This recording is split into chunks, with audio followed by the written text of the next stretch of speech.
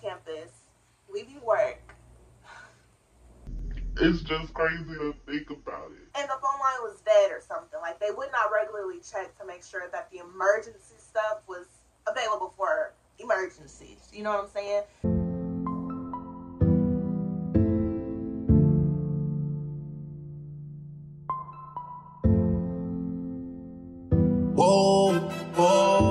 What's up, Lena babies? It's your girl Selena Coren here. We are back with another vloggy vlog for y'all. If you are new, hey girl, hey boy, hey, however you define yourself as, it doesn't matter to me.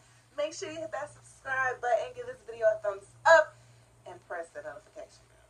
If you are not new, hey Lena babies, I miss you. We're gonna start doing that. So when I be like, hey Lena babies, after that we're gonna be, I miss you. You gotta say that with me. Okay, let's try it again. If you are not new, Get your hand ready. if you are not new, hey Lena babies, I miss you. Okay, that was a little better. Next time, cooperate.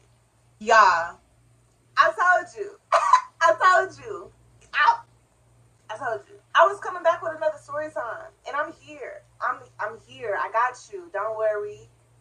It's here. I have so many college experiences, crazy college experiences at that. Like, I can do these for days. So after you've seen the story time, if you like it, make sure you put it down in the comments, and I'll go ahead and give you guys some more. Because like I said, I got stories for days, like for years, for days, probably centuries, but for days, for sure. I was followed on campus, leaving work.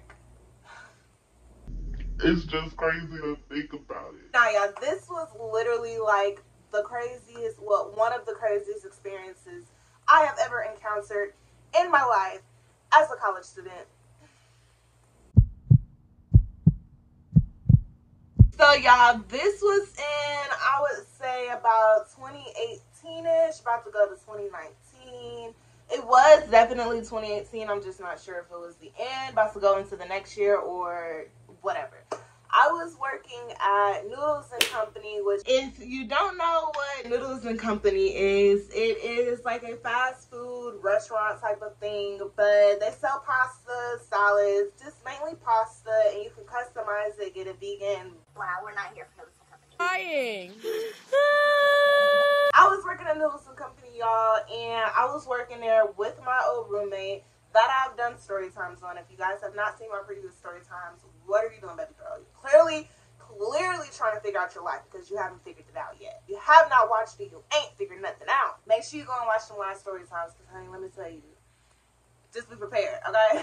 Anyway, back to this. So I was working at Noodles and Company, and my old roommate she was in the middle of getting promoted to being a manager. We're in the middle of it, like, we're into it and everything. So it's so much to go into the story, y'all. Like, so let me just start off by saying that on campus for about a couple of weeks now, it was a rumor. It wasn't actually a rumor because it was like actually happened, but it was, you know, a case going around the campus that there is a man that walks by himself, or there's multiple men that like spreads out and walks around the campus by themselves, hunting for females that are walking by themselves. Now, IUPUI is the PWI. If you don't know what PWI is, think of HBCU and make it opposite.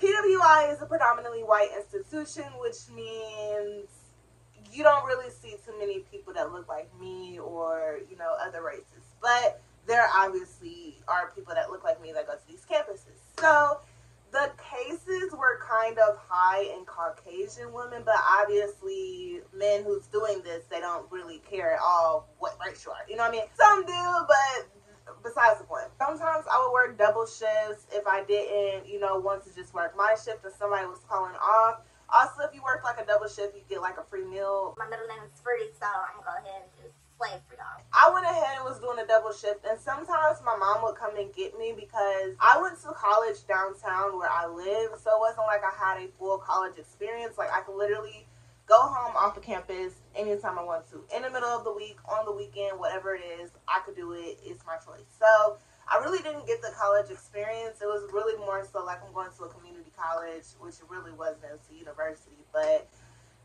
it you want to explain that, I can. Because when I get off, if I do a double shift, I'm literally working from open to close.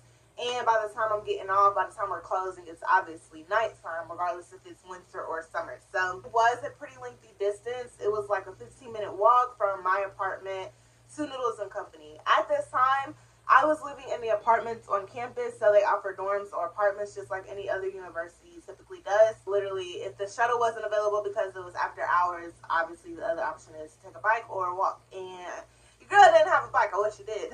I went ahead and I was just like, it's about to be late. You don't have to come.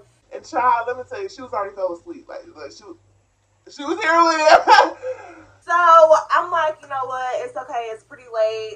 My mom's gonna just like, she would literally come all the way downtown, mind you. It's a walk for 15 minutes, but it's like a drive for 5 minutes. You know how it is, gravity, distance, whatever. And so she would literally come all the way downtown. I lived at the time on the other side of town, on the far side of that town, and she would literally come downtown, take me to my house, and go back home. Like, it was just too much, and I was just like, Mom, because at the end of the day, when you drop me off, you're back out here, you know, by yourself, and I don't want that. So that night, she had ended up falling asleep or whatever, and I'm just like, okay, cool. Me and my manager was still there, and along with other staff, but it was very short staff, so we left a little later than we intended to, because if you don't have all the staff there, when it's closing time, you gotta clean. Everybody has their designated areas that they have to clean, so if they're not there, you gotta pick up their slack, you know what I mean? So we were all like making sure that everything is clean for the crew that came in the morning, which was crazy because I just did a double and I had to come in the morning. So me, I kind of like wasn't really worried because the opening crew has to clean again, you know, in a certain type of way to make sure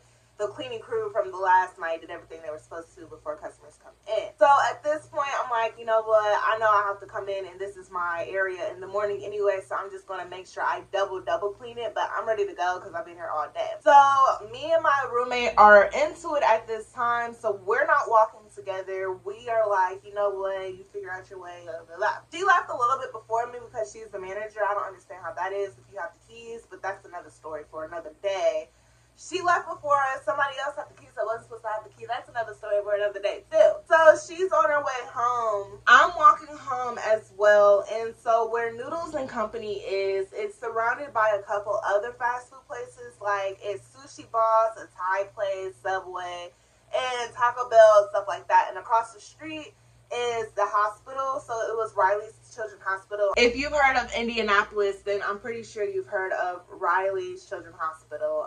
It's like Peyton Manning's Children's Hospital, stuff like that. But I was working across the street from Riley Hospital, and it's kind of crazy because you would think on a campus, especially a campus that's located in the downtown area of a city, like Indianapolis is just like any other city. If you've heard bad things about it, it's just the same thing as your city. It happens everywhere, okay?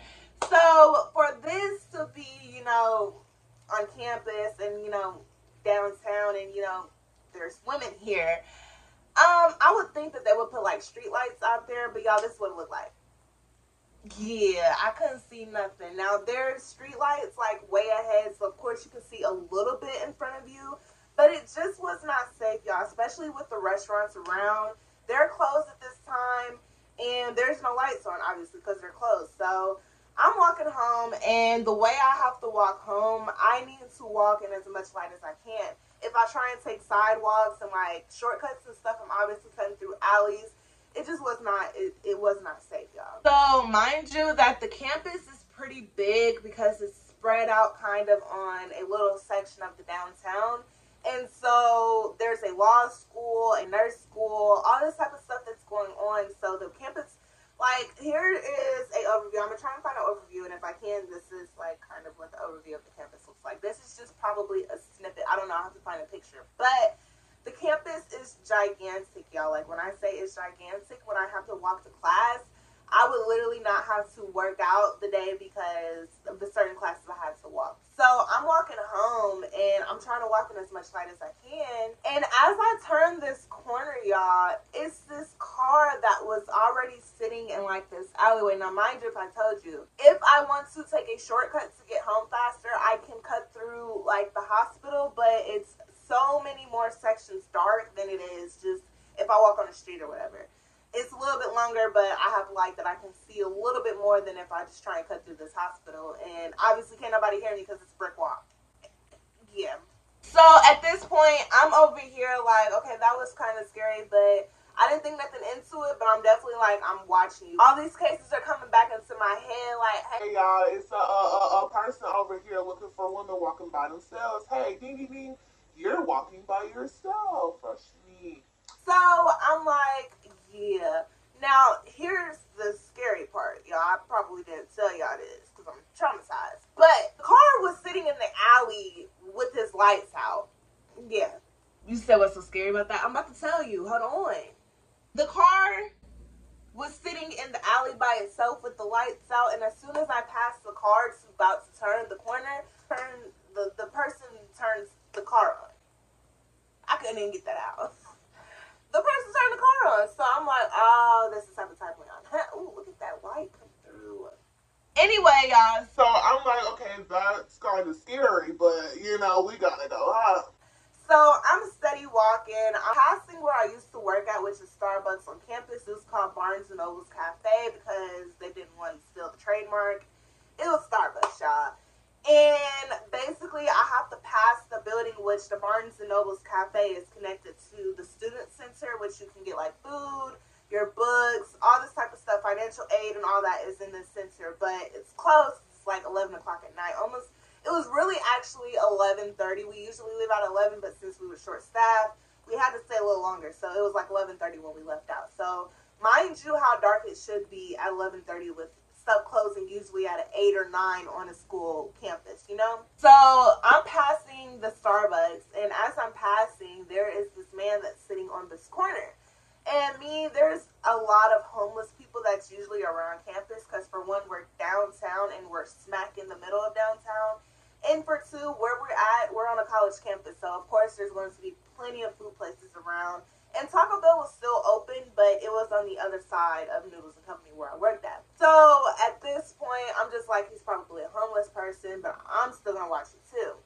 I'm walking past, going to my apartment, and he gets up and starts walking. So, okay. Y'all, let's not even get into the fact that I was already having a rough day. I can't even remember what was going on, but honestly, being on that campus, it was a lot of stuff that I had to deal with daily, being the skin color that I am, and just having the knowledge that I know about my history and things that goes on around me.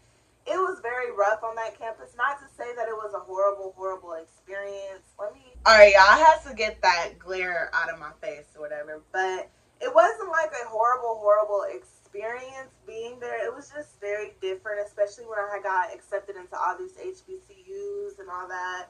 If you want to know why I didn't go to HBCU, let me know in the comments, and I can make a story time on that. You're going to be like, girl. You serious? Yeah, I know. But it was just more so just everything that was going on around me. And that day, my professors was getting on my nerves. When I say they were getting on the last nerve that I had reserved for the rest of the day, it was gone.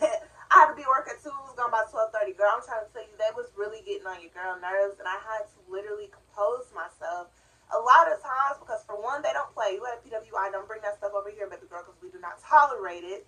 And two, I really wanted a future, you know, so I didn't want to put anything that's going to jeopardize my future, my education, and my career, you know, and make it a risk or whatever. So it was already just a rough day already starting. And then for me to have to stay later, first off, it wasn't my intentions to do a shift, like a double shift. It was just like a, hey, they called off, but if you stay, like, we'll give you extra this, or you can get this, or whatever. So I really didn't have nothing to do anyway. I was caught up with my work, so I was just like, it's extra money. Go ahead. You're going to spend it on some food anyway, so go ahead. So for me to do that and then thinking that I'm going to originally be leaving at 11 like I usually do and not get out till almost midnight, let alone I have to come back and open in the morning. We open at 9 a.m., let alone after that I leave, I have to go to class. Like, I was just already frustrated, and then now I'm having to look over my shoulder because of all this stuff that's happening on campus, and nobody wants to be safe about it. There will be literally times where there was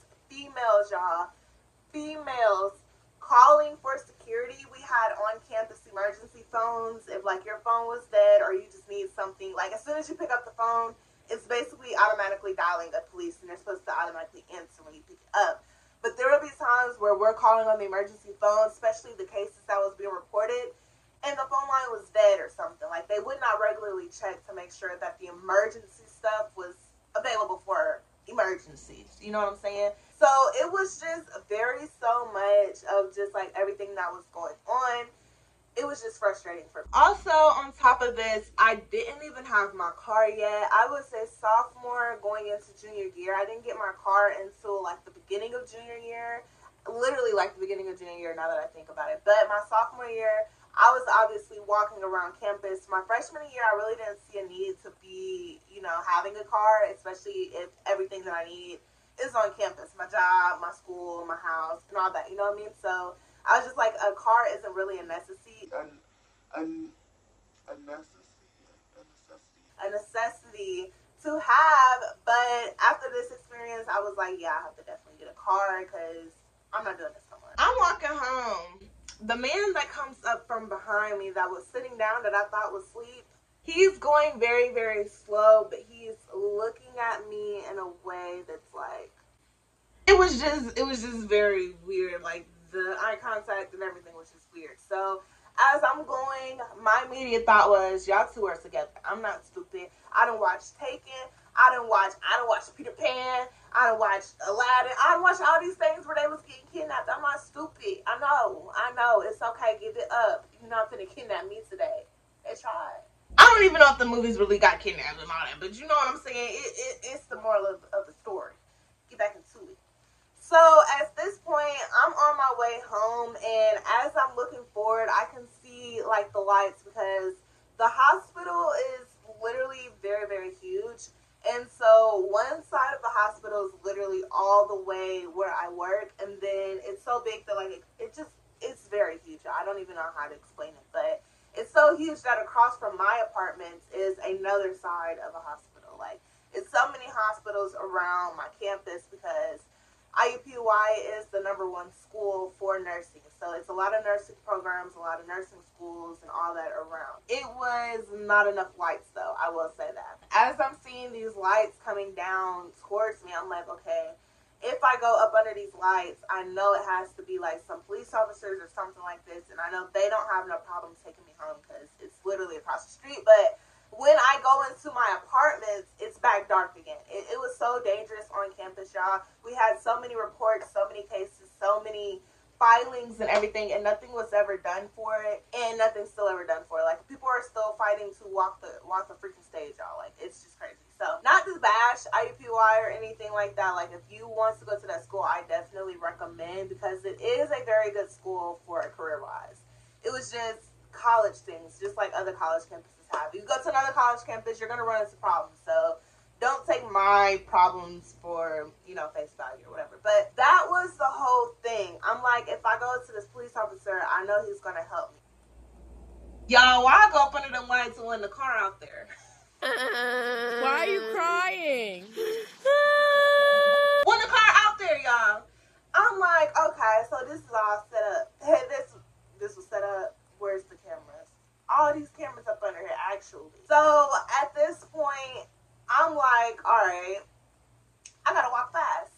So I can't call my freaking roommate because she's blocked me, and like I said, we were into it, so it just wasn't gonna work. My mom is asleep, so I called my friend who was living on campus. I won't say her name, even though she probably won't care, but I was like, Girl, you know them cases that was going around campus? So yes, girl. I'm like, girl, guess what happened? and I'm telling her what's going on, so she FaceTimes me, like, when I say this is my ride, or like, she's a rider, for real, like, she gonna ride. And so I'm like FaceTiming her or whatever, and so we basically trying to play it off to make it seem like nobody knows that somebody is watching me or whatever. So I place it up, and the way I place it up, he's kind of close behind me. But I do have a pocket knife. Let me just say that. I just didn't have a taser, which I really wish I did. And I didn't have like a weapon or whatever, but I did have a pocket knife, which I don't know how that. But also, it was just, I don't know, y'all. So as I placed the phone phone up above me. I'm trying to play it off because far back it was like ambulances, but it was like the kind of distance to go to my job, like back to my job. You know, obviously when you see an ambulance, you can see them like how far they are. They can be very, very far, but you can see the flashing lights. And so basically I was just real loud and I was like, girl, you see them ambulances down there? Basically, that was giving her time. When I did this, she hurried up and screenshotted it. And you know, if you have an iPhone, if you press the button, the camera button on the FaceTime thing, then it'll pop up the words like so-and-so has taken a screenshot on FaceTime. But if you screenshot it like you're actually taking a screenshot, it won't show. So as I did that, I kind of did it like slow, that she had enough time to like take the picture and I can put it back down and play along with it. So she took the picture and seen everything that was going on, y'all. I escaped.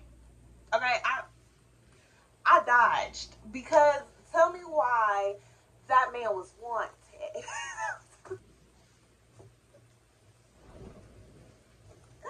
He was wanted, y'all. And he was following me. So you mean to tell me I'm supposed to be on this safe campus, this safe environment, so to speak, and y'all got people that's wanted walking around. And y'all know we don't have a lot of family members. Some people don't have no family members. There's some people from California coming all the way to Indiana to go to IUPUI, y'all. You mean to tell me you think they got their whole family here with them? So how are you going to explain that to somebody's family when it comes out that all this is happening? We had bomb threats on campus, y'all. We just had a lot of stuff going on. And it got better, like, the next year. Like, we didn't have that much stuff because they cracked down on security. But before then, it was like a... What do I do? Do I stay in my dorm the entire time and try and do virtual? This is before virtual even happened, y'all. This was, like, 2018, like I just said. It was just so much going on. I didn't know what to do. So, as I'm still on the phone with her, I'm going into my apartment, and when you first go in, you have to walk, I would say, about 20 to 25 steps to get up under some light once you get into the apartments. Yeah, I know. Also, to get to my apartments, I could either go down this dark road and then turn real quick and it'd be the light, but if I know somebody's following me, I'm not going to go down any dark road. I'm going to stay up under as much light as possible. If I want to stay under the light, I'm going to have to go a little bit longer to get to my apartment. Like, you just see how much inconvenient it was. So I ended up staying under the light, of course, as much as possible so that she could see, and she just kept periodically screenshotting it just in case we need to show the time frames, like, okay, this is how long he's been following her or whatever. Luckily, she had one of her roommates, because we wasn't roommates, we were just like very, very close. She had one of her roommates try and get in touch of the police shuttle that was on campus, and she told, like, she knows me, like, we knew each other like back of my hand. She knew my apartment number and everything on campus. And so she was able to tell the police officer where I lived and to say, hey, can you just be right there? She's walking, you know, and things like that. So by the time I got around the corner, which took me longer than if I was just went down the dark alley and turned, the police officer's right there, and the man kind of like turned into this alleyway where, like, if you turn in there, it's so many different ways that you can go in that, like, you have to literally see where that person's going. It was just crazy. So the police officer was there, and she was on the phone with him on another phone, and then that's how we kind of, like, understood that this is what's going on. So I put a report out and everything. I still don't know to this day if it's been resolved. Nobody has ever emailed me. I don't even know if I have access to my email still, y'all. Like, that's the crazy thing about it. It's just, well, you shouldn't worry about it no more. You're not in here. Okay, like, it was just, I don't care. It was very scary. It was a very eye-opening experience, let alone me being the youngest of my siblings, and I'm the only girl, so it's not like I had a sister or something other than my friend who was there, but she was already in her dorm, and I have passed her dorm. That's the crazy thing. When I passed the Starbucks, cat a corner from that is her dorms, which is like a hotel type of thing, and you have to have a key to get in there. It was just like, in order to get into our buildings, it's very secure because you can't get in unless somebody lets you in or you have a key to scan. But outside, it's free game. And that's just what I did not like. Like, it was a very, very scary experience. That's really all I got for you on this story time, y'all. Like I said, I have so many more juicy story times that I can literally tell y'all for days. Like, if y'all want a full week of story times, I probably could give you that. By college experience, girl, you will be for a rude awakening, for real, because I have literally more than you can imagine. Alright, if you enjoyed the story time, make sure you put a unicorn or a basketball in the comment section if you have made it this far. Make sure you hit that subscribe button, give this video a thumbs up, and press the notification bell, y'all. And I will see y'all in the next vloggy vlog. Bye! I'm so fucking happy you're on.